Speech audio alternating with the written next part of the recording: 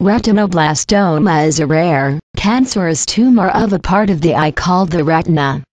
Retinoblastoma is caused by a mutation in a gene controlling cell division, causing cells to grow out of control and become cancerous. Other times the mutation is present in several family members.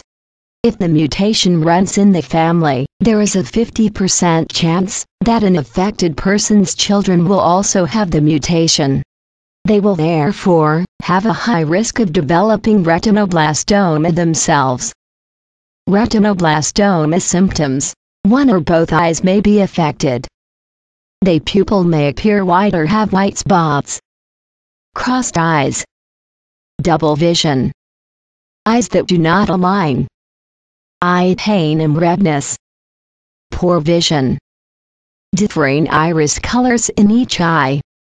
If the cancer has spread, bone pain and other symptoms may occur. Retinoblastoma treatment. Treatment options depend on the size and location of the tumor.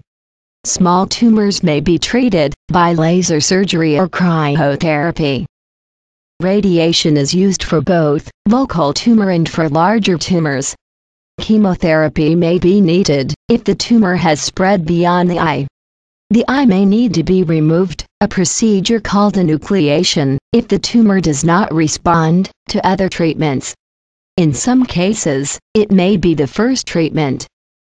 Retinoblastoma is a common disease, yet every individual needs unique treatment and care. We encourage people with retinoblastoma and their families to learn as much as possible about the latest medical treatment and approaches, as well as healthy lifestyle choices. For more information about retinoblastoma and how to treat retinoblastoma, just click on the link at description or visit www.mainmd.com. Thank you.